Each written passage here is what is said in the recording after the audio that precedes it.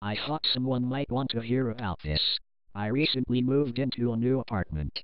Just like a little kid, I fully explored my new place, checking every nook and cranny.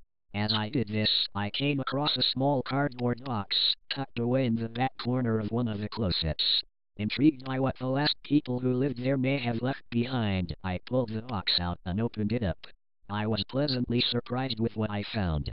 Inside were two N64 controllers, sadly in poor condition, and a few N64 classics, Mario 64, Legend of Zelda, Ocarina of Time, and Conker's Bad Fur Day. I was mostly excited about Conker, having loved the game when it came out. However, it had some deep scratches on it, and the label was mostly torn off. Clearly being an unused game, I had doubts that it would even work.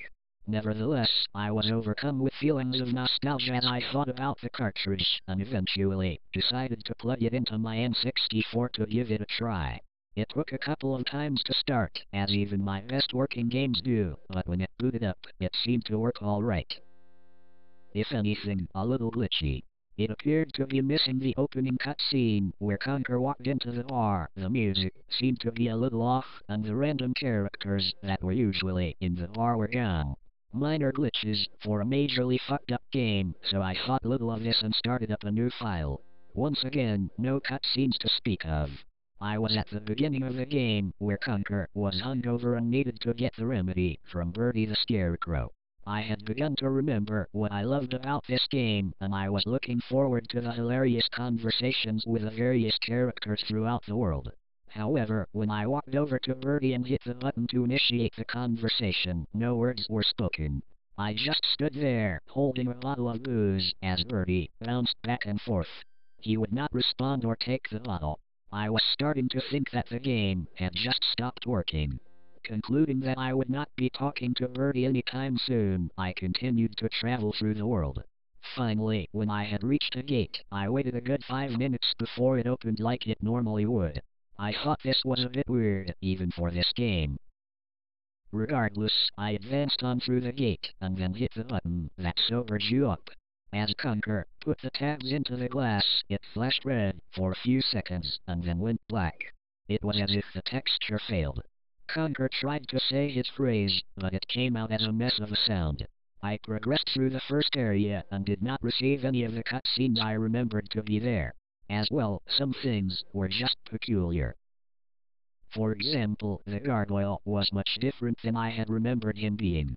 He had blood around his mouth, and wore a very sinister look. When I knocked him off the bridge, there was no cutscene. I just hit him and he was gone. As if it had just been skipped. In the next area, there were none of the regular characters I should have been able to interact with. They were all replaced by Reapers. None of them would talk to me. I could not hurt them, but some of them could kill me. I ran around this area for a while. I looked for someone that would respond and give me an objective, but nobody would.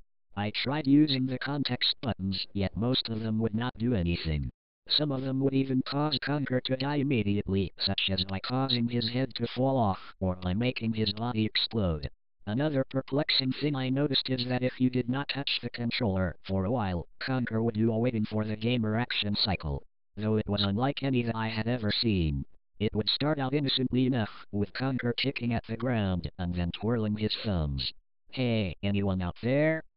he would say. But it seemed as if he was yelling it out to the world, not to me. Shortly after that, he would sit down and hold onto his head while he made an odd crying noise. Then he would pull out a magnum and proceed to shoot himself in the head. This resulted in losing a life. That truly took me by surprise, as it was incredibly disturbing and I really was not expecting him to die from me not controlling him for a period of time. It started to seem like the only thing that the game would let me do at this point was die.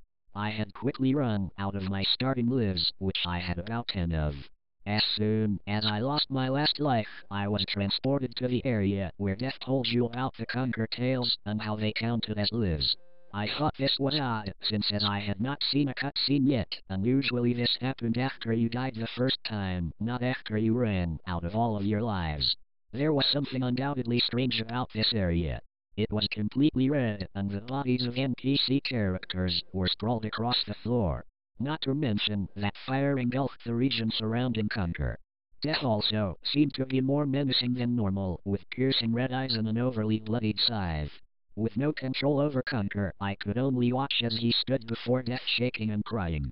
He stayed like this for an uncomfortably long time. Eventually, a text box appeared. Haven't you been the lucky one?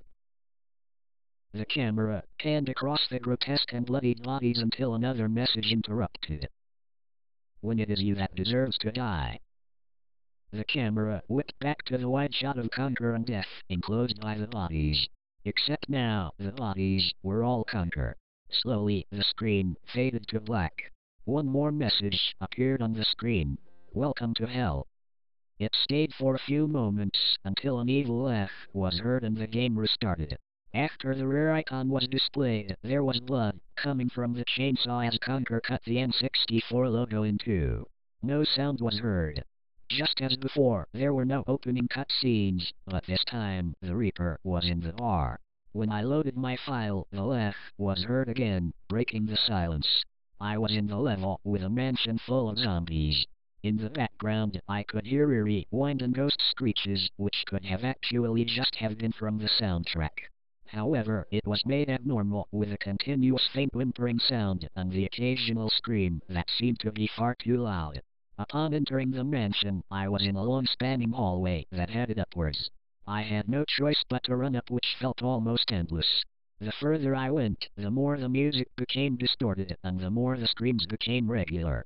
When I reached the top, the Reaper came into view. I slowly took steps towards him until a message stopped me. Now you will know what it means to suffer. Grinning, the Reaper disappeared into the darkness. The floor beneath me collapsed, causing me to fall into the dark below. Before respawning, the camera showed what appeared to be Conker standing alone, completely covered with bodies that appeared to be him. I returned to a small room with nothing in it but a hole in the floor. I could do nothing except jump down. I fell through room after room. As I passed each room on my descent down, the floors became more and more disturbing. More gory and atrocious. When I ultimately landed, I appeared to be up to my waist in lava that strangely did not hurt me. I was in a river of this lava, and the only other thing around was a small island. There was another Reaper on it, watching me. Not wanting to die again, I tried to run past the Reaper by using the door that was on the wall behind him, only to be prompted by another message. Where do you think you are going? Out of frustration, I decided to try to attack the Reaper, only to get another text box. You will know pain. Conker burst into flames. I swear I could see his flesh melting off. The Reaper proceeded to laugh until the screen faded black. This is your final chance. Upon respawning, I was in a room that looked similar to the last one. Yet this time, there was a grate over the hole as smoke bellowed out of it. As if the game knew I was fixated on the grate, text appeared. Smells like burning squirrel. There were two doors in the room. One of them had an exit sign. However, when I tried to go through it, I would be given a message instead. Exit, but you know you will never leave. Exit, but you are compelled to stay. You can never leave. I reluctantly decided to try the other door that appeared to be covered with some kind of bloody ooze. As I entered, I received another message. You should have left. I immediately noticed the Reaper behind me and knew to expect something bad. Now you will be mine forever. He then vanished completely, which triggered a glitch. I was suddenly surrounded by a horde of zombies that attacked me all at once. There seemed to be more blood than there should have been when they attacked me. The twisted laughing and screams from before abruptly caused the game to fade into black. The game reset again. This time, when it loaded, Conker was a zombie as he cut through the N64 logo. The bar was now full of Reapers. I heard the laugh once more when I entered my file. I was at the mansion level, this time as a zombie. I could only move slowly. After looking around the level a bit, I could only find non-zombie characters that would kill me. There was no way for me to fight them. The Reapers showed up as well and instantly killing me at their leisure. They all had similar messages to share. How does it feel to be a slave? Time to die for me again. I knew this day would come. Every death was accompanied by a hateful scream, which seemed to get louder every time I died. I played as zombie Conker for a little while, before realizing that the game was going to make me stay that way for the rest of the time I played. I could no longer start a new game, or I overwrite my current one. I have not played that game since, and it had really changed my opinion on Conker's Bad Fur Day. I suppose, in conclusion, if you happen to find a game cartridge that somebody left behind, sometimes it is better not to know what it holds.